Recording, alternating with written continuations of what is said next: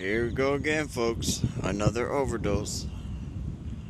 I just walked through there, but I didn't want to stop and talk too long to the ambulance and the fire department because they said I couldn't film them when I was up close. But I asked them what happened, and it's another meth overdose. Typical day in Northbend. They're like, I swear to God, this is such a small town.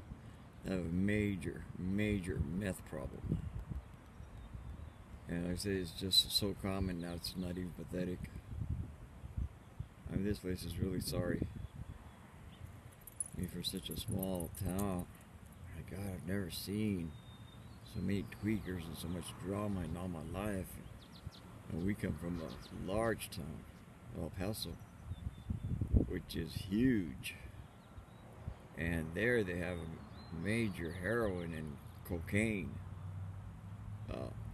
problem with drugs. But here, the number one drug is probably meth. I've even found that crap 3 times on the street and tossed it away. Because I don't know anybody that does it, and I didn't want to get busted with it.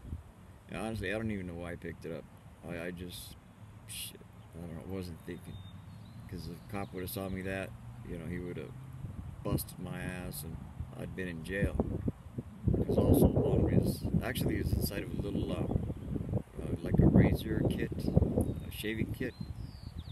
And had syringes and spoons and meth and all kinds of crap.